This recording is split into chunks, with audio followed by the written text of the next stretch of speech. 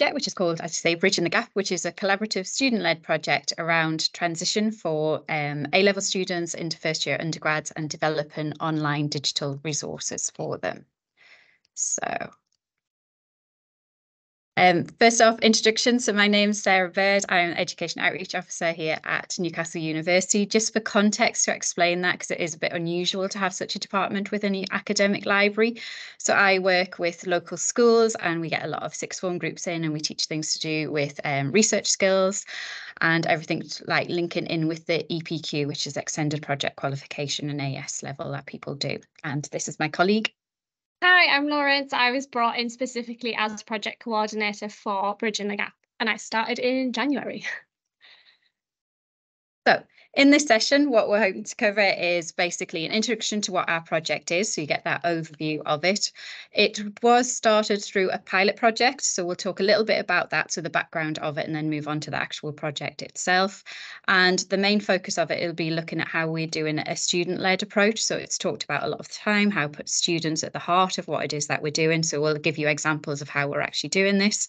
And then finally, we'll share where we are now and our plans for the future. So as Sarah said, the project is completely student-led and it is a collaborative project between the education outreach team, the academic skills team and other little pockets of the library as well, where we're creating a collection of digital study skills resources to be used by A-level and students and stage 1 undergraduates that are there to build student knowledge, skills, confidence and independence, and all directed by student input. So when we say digital study skills resources, just to outline the kind of resources we are able to create and that are kind of encompassed within the remit of the project, we're very fortunate to be working with our digital library services team who do a lot with digital web resources, and our learning and teaching development team who have a lot of videographers and content developers. So we're creating things that range from information, so web pages, downloadable PDFs, text, graphics, those kinds of things, to videos, which things like talking heads, walkthroughs of using certain software, etc., and interactive, so quizzes, click-through activities, reordering exercises, basically anything that's have a go interactive. And with these resources, we are aiming to cover 9 areas, and these are 9 areas that are within the remit of the project and our identified needs among A-level students and stage 1 undergrads. So some of them need no explanation, some of them might, so I'll go through them. So revision skills, so revising for exams, research skills, so doing carrying out academic research, whether that's for your A-level coursework, an extended project qualification, or whether it's for your university assignments. Communication skills, so anything from doing an academic presentation to contributing to a seminar or classroom discussion. Reading skills, so reading academic articles, what to do with your reading, taking notes from your reading. Writing skills, quite self-explanatory around writing an extended piece of writing. Referencing and plagiarism refers to study-related well-being, so not counselling as such, but anything to do with well-being and your studies and how they interact. Digital skills, so using digital tools to help you with your studies. And finally, glossary of terms, which is slightly outside of those themes. Essentially, one of the big things that we found with our research, which I'll come on to, is a lot of students just want to know what words mean to empower them to be able to use them in conversations or take any actions. And you'll see that 3 of them are bold, and the 3 bold areas are the areas we've focused on in this first year of our project, as dictated by our research. They were the 3 most commonly mentioned topics. So when I started in January, we started with a big piece of research, so looking at the university's academic skills kit and a site that we hold A-level resources on. We carried out competitor research, so we looked at what we provide, what other equivalent universities provide, what are we missing, what are other universities doing that we're maybe not, or what are we doing that we're actually maybe ahead with. And then we carried out focus groups and surveys with undergraduate students and A-level students, and we also carried out interviews with academics from all of the faculties at the university and teachers teaching different subjects across state and private schools. And and we essentially took all of that, did a thematic analysis, and we ranked what came up the most, what was seen as a priority, and what was seen as maybe a less of a priority, and that's how we've kind of decided on the order that we're working on these resources. So writing skills, reading skills, and healthy study habits came up as the three top results. But before all of this research and before we kicked off the 2-year project that we're embarking on now, it started with a pilot project. So our pilot project started quite small. So we were lucky enough to secure funding from the University Education Fund. So it was a small amount of funding, just around £2,000 that we got, and it was to develop some digital resources. And these would be made available to basically A-level students via our sixth form study skills website, and to first-year undergrads, which would be via our academic skills kit. So the idea is that the resources would be in content pretty much exactly the same, but might be packaged ever so slightly different to meet the needs. So that might be slight changes in language, look, and that type of thing. So our two websites you can see here. So we've got the academic skills one on the left there. So that one's the one that is available to our own students. We do get high usage of it, so it can be around about 200,000 hits that it does get in last academic year. The one on the right there is our sixth form study skills website, which was done a number of years ago in a style that is starting to look a bit dated. So as part of this project, what we did find out is that people do like a much clearer, crisper look to it. So the revamp of it will look something along what you can see now on the screen. And again, it does have a lower reach, but it is still quite a high reach in terms of reaching teachers and things like that. So we get about 120,000 hits that we had that last academic year as well. So the resources would sit on these two websites was the idea that we actually had. But we had to think, well, why do it now? So why at this particular time were we wanting to do this particular project? And it was really this realization that probably everybody has, is that basically your A-level student is no different to your first year undergrad student. So in some ways, people argue that actually they go back over the summer period. So you actually have, they have the same issues, they have the same concerns in terms of how do you write your first essay? What is a journal? How do I reference? What's plagiarism? How do I avoid it? All of these things were the same issues that were affecting A-level students as they were writing any extended piece of writing for their A-levels. And it was exactly the same that they were feeling when they were starting their first year undergrad. So that was the trends that we were seeing with that. We have noticed now, again, I don't think I'm saying anything that people aren't aware of. COVID-19 has made this worse, and I work a lot with teachers and they're saying this is repeatedly. So it's something that is going to get increasingly more of a problem, I think, as we move forward. So it was clear that we needed to provide something that would aid that transition and also aid it for people en masse to a certain extent, which is why we decided to go down the digital route with this particular one that we've got there. As we said, we decided the website was the best place to have it. And then both teams have that shared knowledge of skills. So together we thought that we could create something that was better than what we would do individually. So that was why we decided to work together. The other reasons that we've got is just looking at a different approach to this co-creation with students. So we talk about it a lot, and it is something that we're very proud of, that we do a lot in education outreach, but we wanted to apply it to the side that we're doing to do with schools and things like this. So we wanted students to tell us exactly what they wanted, in what style and things like that. So that was the student co-creation with it. There's a wider library objective which encouraged the collaborative working. So we saw it as an opportunity where instead of working in silo, we can work together. So as I said just before, it's sort of like together we can make something better than we could separately.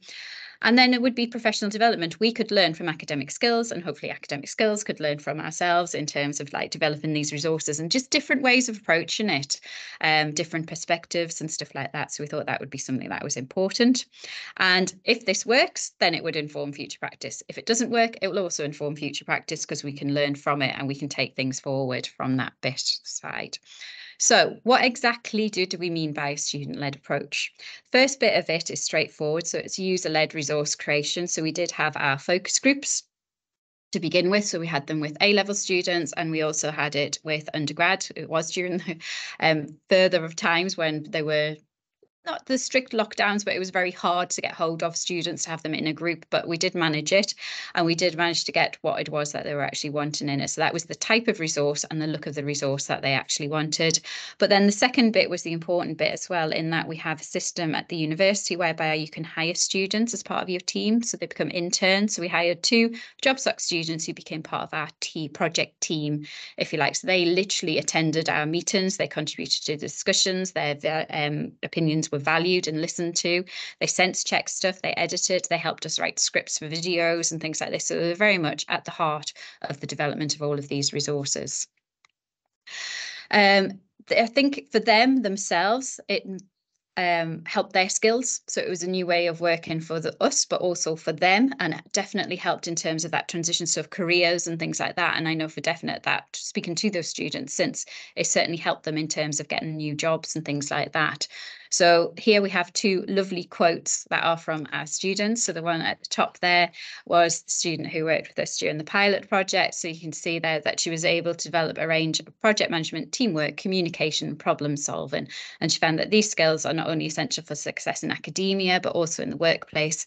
And by participating in this project, I've gained practical experience that will be valuable for my future career prospects. And since then, she's told me she has got a job. And in the interview, she mentioned this project a lot. And she does say that if she hadn't taken part in this project, it would have been a little more difficult to find a job, she thinks, as a result of it. So it's that wasn't the main reason we did it, but it's a lovely byproduct that you actually have on it. And then, as I said, we're continuing working with students. So you can see the one underneath, and I think it's slightly different reflection, this one, which I think is a lovely look at it, in that you're providing innovative and accessible resources that all students can access easily in a compassionate and understanding way. And I think that's the important bit, is making sure that you provide lots of different ways that people can access support for their academic skills. So they have been massively affected by COVID, but why should they arrive here with this huge knowledge in terms of how you put together your academic practice without someone telling them how to do it or showing them how to do it? So sometimes that's in person, but a lot of the time with this generation it is digital, which is why we focused on the digital side of it. So pilot progress, so you can see it is finished, the pilot, but this just goes through the different stages that we actually had. So focus groups that you've got, content authors and developers, so that would either be people within education outreach or it'd be people within academic skills. We would then create our first draft of those resources. They would get reviewed by the project team. So students were involved in the first stages, but also in this bit where they could edit it. The changes were implemented and the resources were created. So the types of resources that we created, they were limited because, as I said, it was just a pilot project to develop the 8 resources that you have.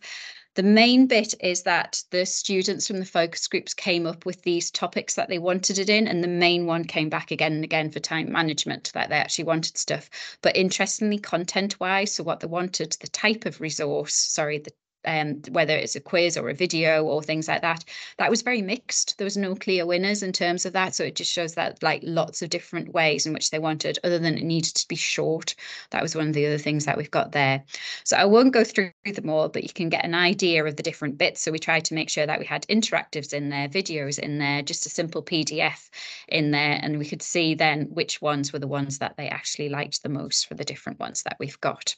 And this just gives you a flavour of the type of resources. So once we created them and we had the look of them and the content, we did then go back to our focus groups and we said, well, do you like it? Do you like the look of it? And the feedback we got was a bit like where we've changed in our website, is they like it clear, they like it simple, they like a more mature style and things like that, because they see themselves as being the A-level, but first year undergrads as well that you've got. So it's sort of this sort of style that we're going through it. So sometimes quite simple, like you can see on the left where it's just a quiz, on the right-hand side where you're thinking the learning objective there is they've got to learn, they've got to do a lot of research before they can write an essay. So we've got to think about that side of it that you've got. So reflection that we have from this is time available to dedicate to project management was underestimated, I think, during this project. We had to do it on top of what our current workloads are, which is why we have Lauren now, which is just a massive, massive difference with this bit of it. So project management does take a lot of time if you can do it well. The user-led research, it is quicker to just do it yourself and not involve students, but do you get something better? The answer is probably no. So therefore we put the time in to do that, and that's something that we wanted to carry on with doing on that side of it.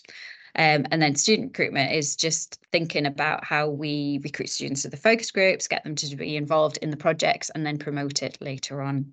So achievements, it was successful. We did deliver on the project, pilot project, exactly as we want. So we did develop those online resources. It genuinely was user-led. JogSop students were part of our project management team. We collaborated across the teams, and we got positive feedback. I hope you like the illustrations that are dotted all over our presentation. So that was one of the things that we wanted, was a style that worked across all of them. So we paid for a professional illustrator to do it, but you've also got that muted, mature style that you've got in the short activities, which is what the focus groups has asked for. And it demonstrated a clear demand. Like when we asked them, they gave us the answers. So there was stuff that they actually wanted. So all of that combined meant that we did want to continue this project and look to the future. So Lauren can tell you all about our 2-year follow-on project. So as Sarah said, they fortunately secured funding for a 2-year project coordinator, which is me, and we are continuing the work of the pilot, so very much with the same aims and with that student-led approach at the heart of it, but we're also building on it. So the pilot project had 2 student interns working on it. We've got 2 undergraduates working with us this year. We've got a PGR who teaches stage 1, so that's someone who is at the coalface working with stage 1 students in seminars and lectures, and we've actually got more to come in the second year of our project. We've got an advisory group made up of stakeholders across schools and the university, so we've got academics from the different faculties, we've got student wellbeing, student recruitment, we've got teachers, we've got school librarians, we've got a huge range of people, as well as other staff in the library. We've expanded our project team, we've included more videographers, and we've got more members of staff involved to share their expertise. The library has invested in a project management tool for us called Teamwork, which has proven to be really useful. And the big thing is now we are really investing in some independent evaluation. So just to briefly touch on that, we'll be evaluating 3 strands of our project. So on the first point is the project management, so how the project's running with the different teams involved and having a project coordinator, kind of like keeping everything together. Is that working? The user-led process, how is that working? You know, is the research that we've done provided us with better resources in the end? How do the students feel about being involved? And the resources themselves, you know, once we've got the resources out there in the world, are they working? Are they getting used for a start? And are they beneficial? So Sarah showed you how we were running the project in the pilot, quite a similar sort of series of events for the 2-year project. So as you can see, we're in our year 1 stage of resource development there. So we've done the research and the planning. We're well underway with the resource development. We'll have the first batch of resources ready in October, and then we'll do our year 1 report by December. And essentially year 2 is carrying on with that great work until our web pages are all ready. We'll launch for September 2024. We'll be promoting the resources then, and we'll have a final report, an evaluation report and an impact report in the very end. So just to sum up really some of the key things that we've done so far. So we did lots of competitor research, our audits and our focus groups and interviews. We then, as a team, sat down and worked out who wanted to do what, who was best suited to do what. We brainstormed and storyboarded everything, and we began the resource development in April. And since May, all of the resources for those 3 topics are all being produced or are actually ready. We've been filming some videos. As you'll see on the right, that is one of our lovely student interns, Charlotte, being filmed for a video on choosing the right study space. And we are beginning the digital implementation of some of those interactives. We're speaking at conferences, including this one, and we've been sharing successes among the team. So we like to meet and check in, and it's a lot of the work is different pockets of the team. So it's really nice to come together socially and share what we're all enjoying and how things are going. And we're starting to think about marketing, which is a bit scary because it's quite a way off, September 2024, but we want to get ahead of the game. And that's it from us. Thank you very much. Thanks very much, guys. That was a really interesting talk. There are a couple of questions, so I'll just go through those now. Claire Swanwick's asking, this is a really great example of collaborative working. I wonder whether you'd agree there is a distinction to be made between A-level and BTEC students in terms of academic needs and support required, and whether there are any plans to do something similar with BTEC transitioning students. That's a really tough first question. To be honest, it was mainly, I'd say, we were focusing on the demand that we have for students, A-level students coming up. So it tends to be that it's A-level students and they're doing an EPQ, history or English or geography. and they tend to be the areas that we focused on. We haven't actually, in all honesty, had many requests from BTEC students to come and study with us, but I would agree they are a different student, perhaps with different needs. So it might be that it is something that if we see an increase in need and demand for it from that side of things, then we would look at something to do with that. But at the moment, the remit is that it's on looking at A-level students, and it is looking at those particular areas. So yeah, it might be something to consider in the future, but certainly within this one at the moment, the focus is more on those particular areas and those A-level ones. Thank you. And a similar question from Helen. Thanks for your presentation, really interesting. You talk about A-levels on your online site, mention sixth form.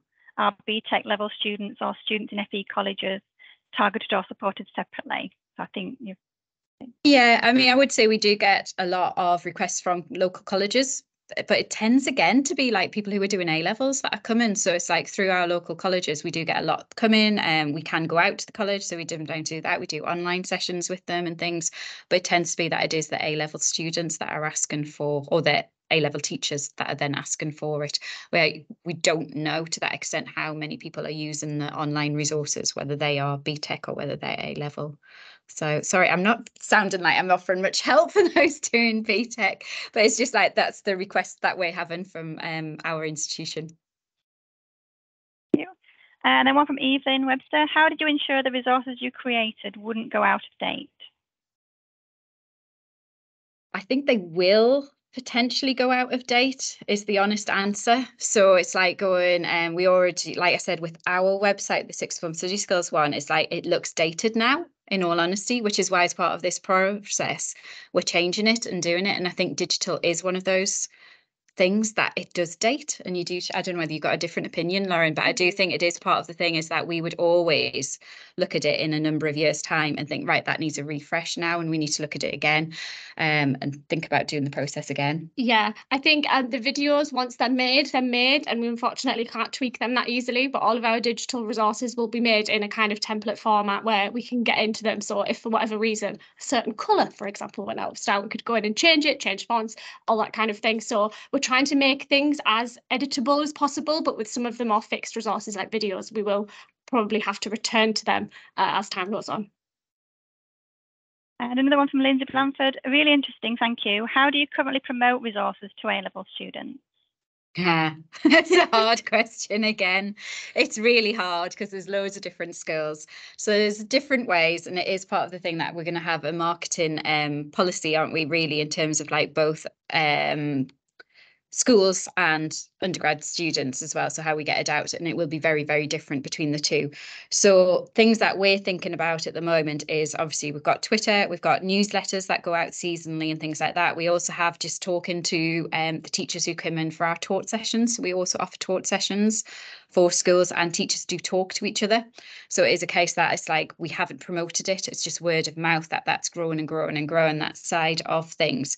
But we are also thinking that we might, because we want to like launch it as a website, don't we, with all the different resources on there. So we might actually work with our student recruitment team, and we might go out and do assemblies and things like that. It's much more difficult because you haven't got a set audience in the same way that you have with a university. So you do need to get out there, really, is what we're thinking when we're actually getting to that stage of it. So at the moment it is, and possibly some conferences. School librarians is another one that we're looking at, so we're working with the school librarians and things like that, but there's not an easy fix, would be my take on it. Anything to do with schools, it's like going, and you can't even go through the LEAs now because they're all different academies and stuff, so it's sort of like it's much more difficult, that side. And then one last question from Ian. Would you extend or adapt this for international students too, or is there something separate for international students? We've had conversations about this already. I think the remit and the funding behind the current project, we have to stay fixed with home UK A-levels, and I think that's the way this project will go for the 2 years. But we've had at previous conferences and across the university quite a lot of interest in what we're doing, and I think, yeah, there's conversations about that to be had in future as a potential extension on the project. Lovely, thank you very much, guys, and thanks for answering those questions as well. So we'll move on to the first of our lightning talks now. UniSkills goes HyFlex from Adam Paxman and Claire Olson.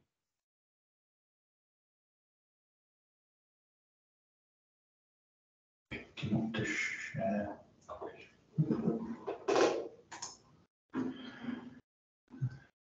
One thing. Screen.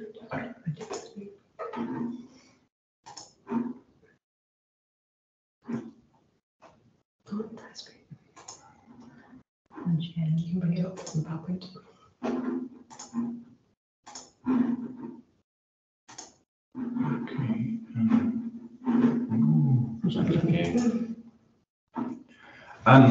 Hi everyone, I'm Adam, my co-presenter Claire and I are academic skills advisors in the student engagement team, or SET, at Edge Hill University. This lightning talk will detail a pilot scheme we ran to test out HyFlex delivery, that's hybrid synchronous in-person and synchronous online delivery with the option of asynchronous engagement. Next slide. So during the 2020 COVID-19 pandemic, SET piloted its in-person UniSkills workshops program online as synchronous webinars.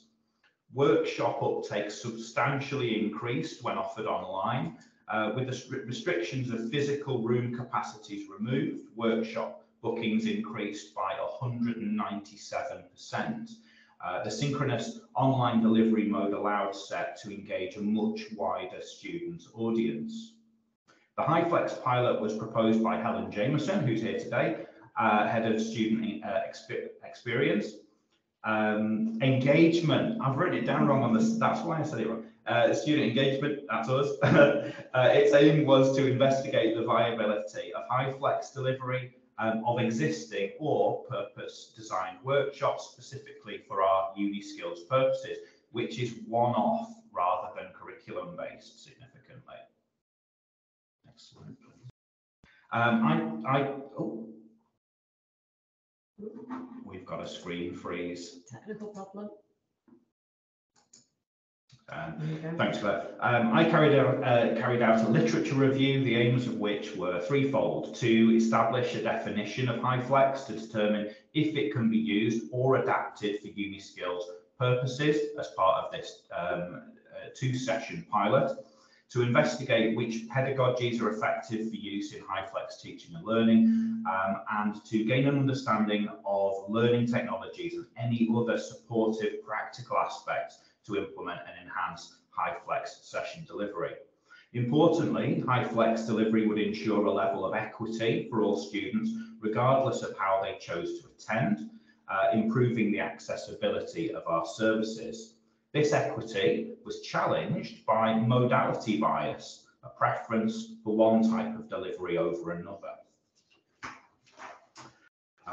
The Quality Assurance Agency's cautious analysis of HyFlex's learning mode choice for students as a benefit and its potential overburdening of students with choice as a disadvantage was insightful as we began to explore apps and learning technologies for greater interactivity. These would need to be accessible, quick to learn, and easy to use. So what became clear when compiling the literature was asynchronous delivery in a true HyFlex mode, rather than providing a recording and session slides after the event, was a significant hurdle to overcome in terms of staffing and delivery. This led to the investigation and evaluation of several different learning technologies with the institution's digital training manager. At a progress meeting, it was made clear a best fit approach for UniSkills as a service was more important than a strict adherence to the HyFlex model.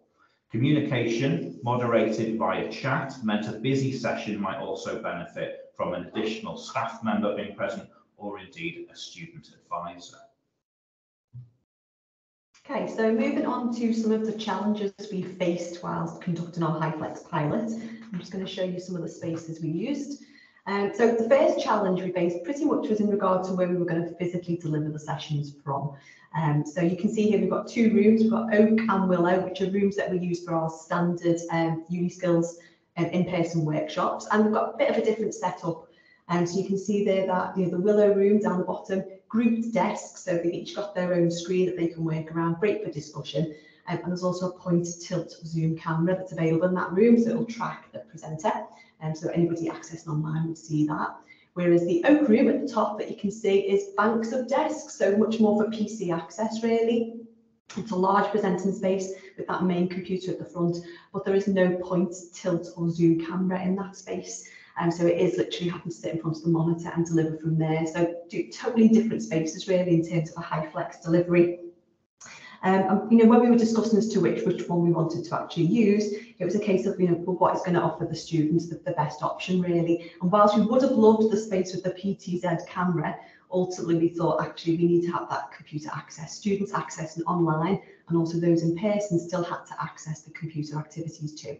So we opted for the oak room. Okay, also, so the second challenge that we were facing as well was obviously parity of experience. So as Adam was just saying, we wanted to create a true HyFlex opportunity for everyone to get involved really, but that wasn't always as easy as we thought it might be. So whilst we feel that our activities and opportunity for the discussion and questions and answers were developed with this fully in mind, we found that students still didn't truly engage as much as they could have done, which I'll come on to a little bit more in a bit as well. So in this sense, HyFlex really suffered the same fate as both of our online and in-person workshops really. You just can't always rely on the students to want to get involved, even if you're putting all those opportunities out there for them. We also found that our booking system posed many a challenge as well, in that we had to create separate booking events for students wanting to attend either synchronously online or synchronously in person. So we couldn't just create the one event and let the student choose when booking how they'd like to attend. So if we're looking at it from a true HyFlex experience, the students should be able to just book their place and then decide on the day how they're going to attend, and they've got both options there for them. Our system wouldn't allow for this currently, so instead they were making the choice at booking. We were also unable to offer a booking system for students who wanted to access any of the materials asynchronously, so in their own time basically. This wasn't requested, so no students actually asked it from us anyway, but had it been, we'd have to have manually replied to that via email. By far though, our largest challenge was student bookings, or limited student bookings as we've got on there, which obviously then impacted on attendance. So during the first pilot, we had 61 students book, but only 13 attended. And then out of this figure, we had no students actually attend in person, they were all online. The second time we ran this as well, the second pilot, 60 students booked and 17 attended. And this time we did have a mix of students attending both online and in person. However, and interestingly, when asked, the students were unaware that they'd booked a HyFlex workshop, even though we had all of the language around that and the explanation of what it was they were booking. They still very much saw it as either an online or in-person workshop space that they were booking. And then finally, as already touched on, it was just a lack of student interaction did make some sessions difficult. So in particular, one session had one in-person student attend whilst everybody else was online. And the in-person student didn't want to get involved for whatever reason, with communicating either in the room, so in person, or also all of the online opportunities as well, via Padlet and chat room boxes, things like that. So it was really difficult to encourage the physical classroom in that space, whilst also engaging with any of the students online as well. So what worked well then? So like I said, we talked about some of the challenges that we did face, but lots of good stuff came out of our HyFlex pilot as well. So working with colleagues to obviously understand what HyFlex was all about and how we were going to adapt our planning and our delivery and our teaching spaces as well. It meant close working within the team. So delivery of the HyFlex sessions required 2 members of staff at all times. We always had to make sure there were 2, one to lead and one to monitor those channels, just to check that we were communicating with everybody. So we definitely suggest, if you've not tried HyFlex before and you want to, make sure you've got a willing teammate to co-deliver. We also need to rely more on the wider support than we perhaps normally do. So our helpful IT and AV support manager provided some really useful information about the spaces that we normally access anyway, but just in a different way. And the demos and things that he provided were really useful. And perhaps the greatest takeaway from our HyFlex pilot has been trialling different technologies within our sessions. So whilst we did use Padlet and Vvox previous to our HyFlex pilot, it tends to be more intermittently, and it was activities that were slotted into sessions. rather than with the HyFlex pilot, we really anchored it amidst a Padlet, so to speak. So all of the activities, a lot of communication took place through that. So in a sense, it was that, you know, allowing that space for discussion, but also we could use that as a resource then that we could send to students afterwards. And then finally, you know, running the HyFlex sessions did make us appreciate the offer, that our day-to-day offer that we currently run. And in many ways, you know, we don't necessarily feel the need to necessarily run HyFlex sessions. As students have fed back to the surveys and the evaluation that we've done, that they want to be able to choose whether they're attending online, in person. As long as they're doing that, they don't necessarily need the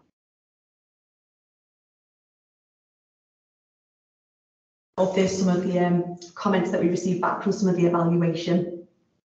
And like I said, you know, they're just basically appreciative of being able to attend either online or in person. And they didn't necessarily realise that there was an option really at the time of booking.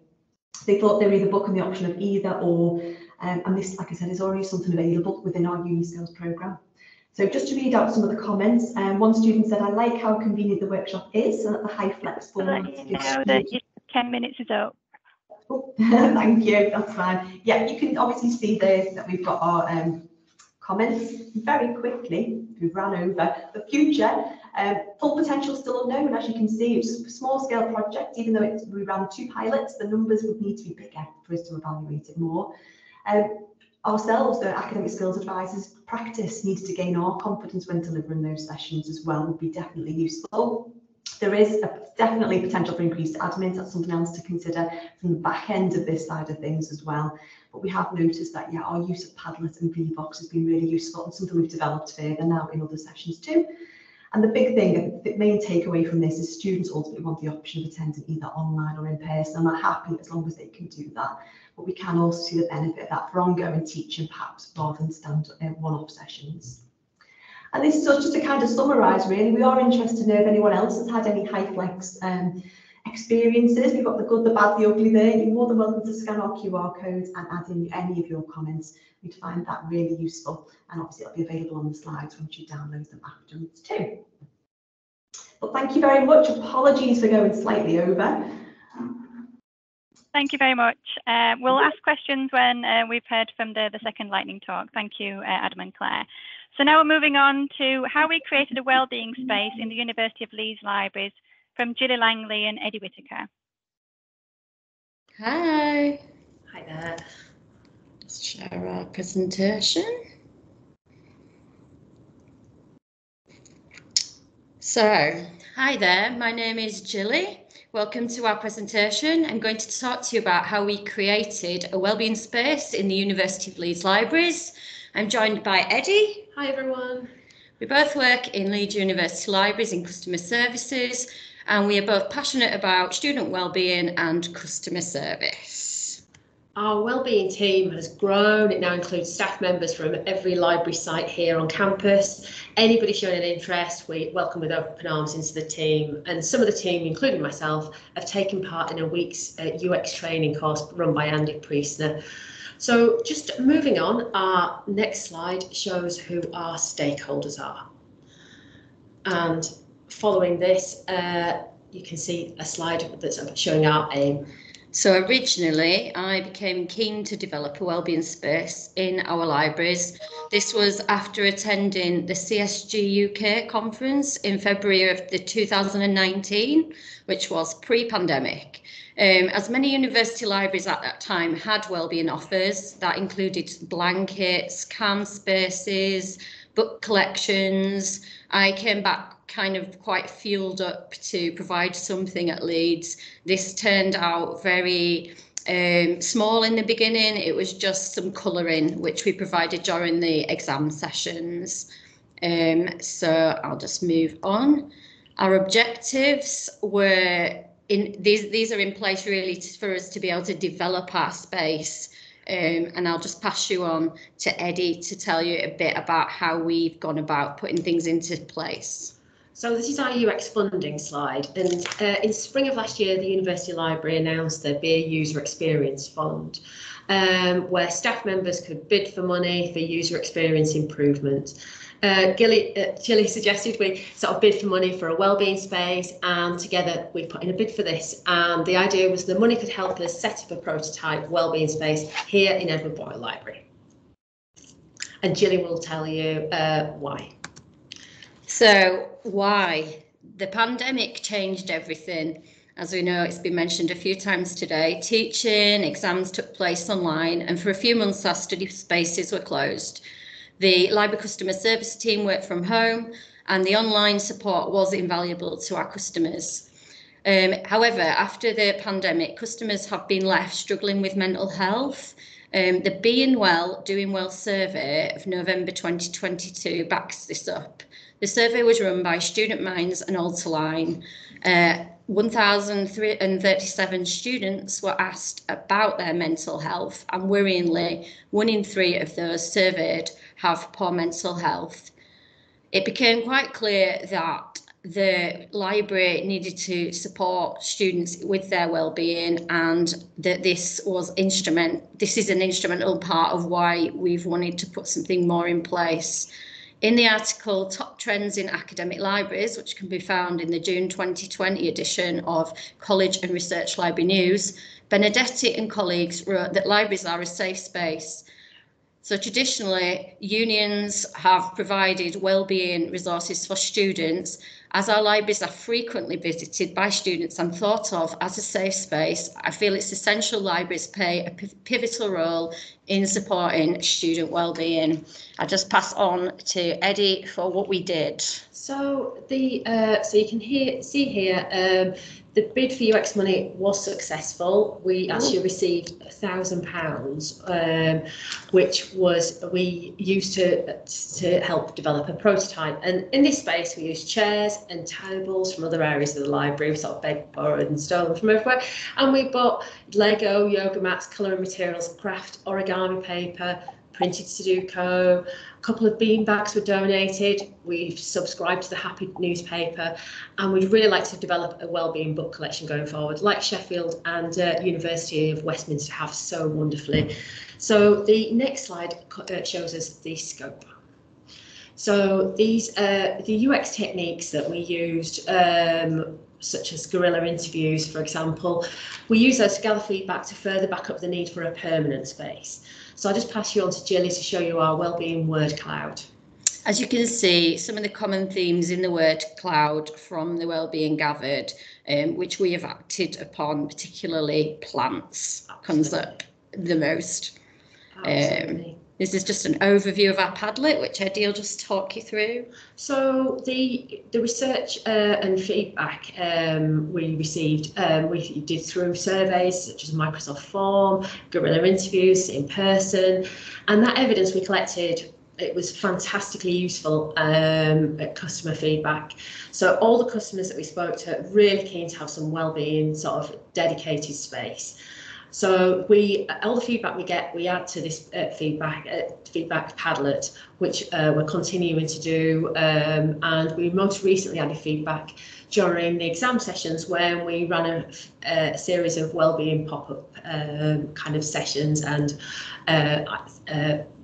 things like colouring, for example, within our libraries.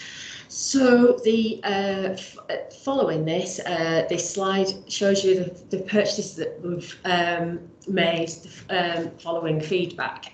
So these are customer-driven purchases. So you can see Lego, you can see the yoga mat, you can see lots of greenery. All these things are coming up time and time again. And also, we actually did receive the donated sort of bean bags.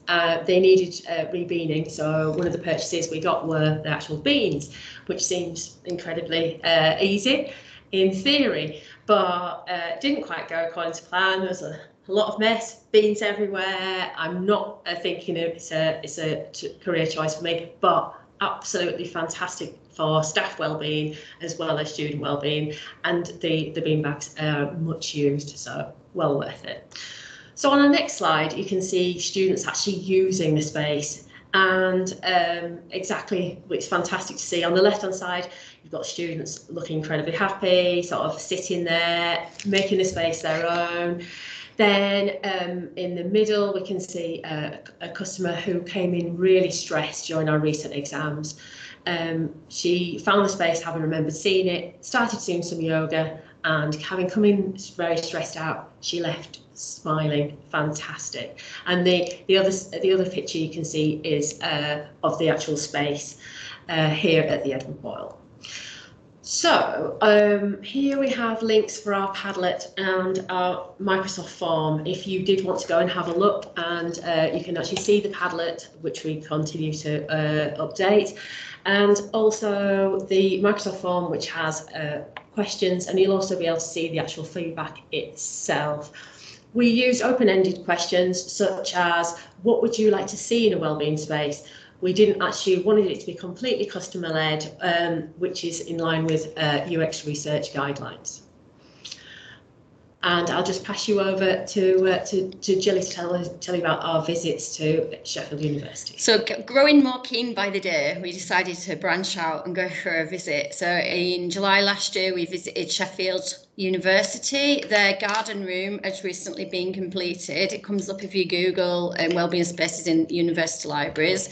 This was incredibly inspiring.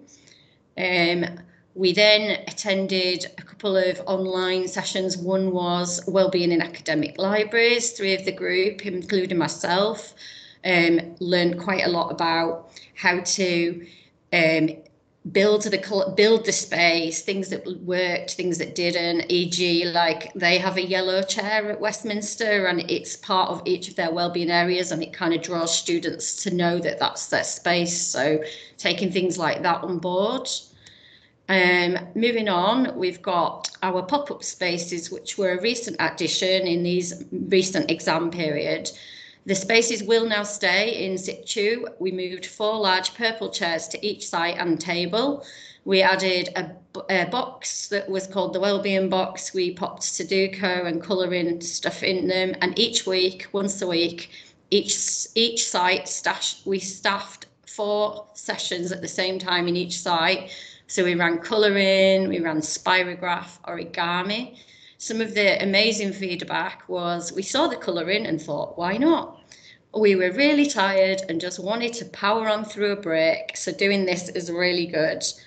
One of my favourite is from the origami sessions, which again, I don't think Eddie and I have got a career in origami, do you, Eddie? So, no. However, some of our customers are particularly good, and they made love hearts.